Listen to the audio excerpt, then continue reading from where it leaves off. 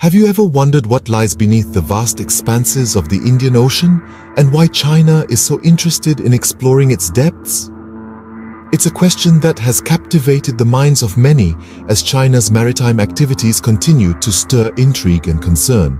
Recently, the Chinese research vessel Shiyan-6 made its way to the Colombo port in Sri Lanka. Its mission? To conduct marine scientific research off the Sri Lankan coast. Yet, this seemingly routine scientific endeavor has caused ripples of unease. India and the United States, among others, are casting a wary eye on these developments. The rising frequency of Chinese vessels visiting Sri Lankan ports over the past 15 years, amidst an ongoing border conflict between China and India, has only heightened these concerns. The growing presence of China's navy in the Indian Ocean and its control over strategically located ports evoke fears of Beijing gaining a significant military advantage. The mystery around China's interest in the Indian Ocean sets the stage for our exploration into the evolution of China's research activities in these waters.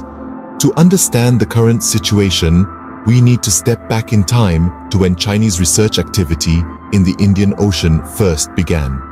It was a time of curiosity and exploration as Chinese vessels ventured into these unfamiliar waters. Little did we know, these initial forays were just the beginning of a saga that would continue to unfold over the next 15 years. As the Chinese vessels began to visit Sri Lankan ports more frequently, they found themselves under the microscope. The ongoing border conflict between China and India had already strained relations in the region, and these new maritime activities only intensified the scrutiny. The Indian Ocean, a body of water known for its peaceful trade routes and rich biodiversity, was suddenly a stage for geopolitical tensions. These first instances of Chinese research activity in the Indian Ocean weren't just about scientific exploration, they were also about power, influence, and control. Every visit to a Sri Lankan port was a reminder of China's growing naval presence in the region.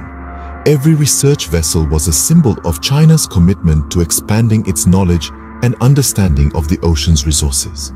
But amidst the tension and scrutiny, there was also a sense of mystery. What were these Chinese vessels really looking for? What was the ultimate goal of their research? The answers to these questions were as elusive as the ocean's depths. It's important to remember that these early instances of Chinese research activity weren't isolated events. They were part of a larger narrative, a narrative that continues to evolve even today. The Chinese vessels that docked at Sri Lankan ports all those years ago were the harbingers of a new era of exploration and competition in the Indian Ocean. This initial exploration was just the beginning of a long and complex relationship between China and the Indian Ocean. The People's Liberation Army has 5 meta-mission objectives, and the third one, collecting intelligence, is particularly intriguing. These objectives guide China's maritime activities, but it's the third one that really catches the eye. Collecting intelligence isn't just about gathering information. It's about understanding the world around us, making sense of the patterns, and predicting future scenarios.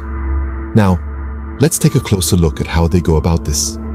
Chinese research vessels come fully loaded, equipped with a plethora of sensors and instruments to collect oceanic and atmospheric data.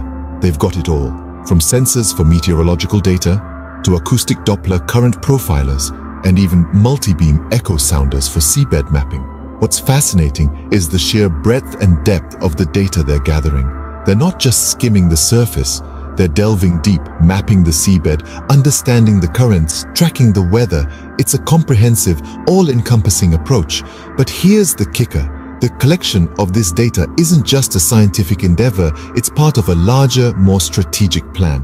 The big question is, what's the ultimate purpose of this colossal data collection effort? And that, dear friends, is where the plot thickens. So, what is the ultimate purpose of China's persistent exploration and data collection in the Indian Ocean? Well, let's dive a bit deeper into the potential motives. China's ongoing research activities are not just random maritime expeditions. they are meticulously planned and executed with precision. The collection of oceanic data is a strategic move. It provides China with invaluable information about seabed resources.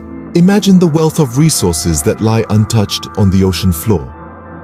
These resources could boost China's economy, fueling its growth and global influence. But there's another layer to this strategy. The collected data also prepares China for submarine warfare. Knowledge of the oceanic terrain, its currents, and acoustic properties can give a significant advantage in underwater combat scenarios. This understanding could be the difference between victory and defeat in a potential conflict. In the vast expanse of the Indian Ocean, every piece of data is a puzzle piece fitting into a larger strategic picture. The oceanic data holds the key to understanding China's strategic objectives in the Indian Ocean.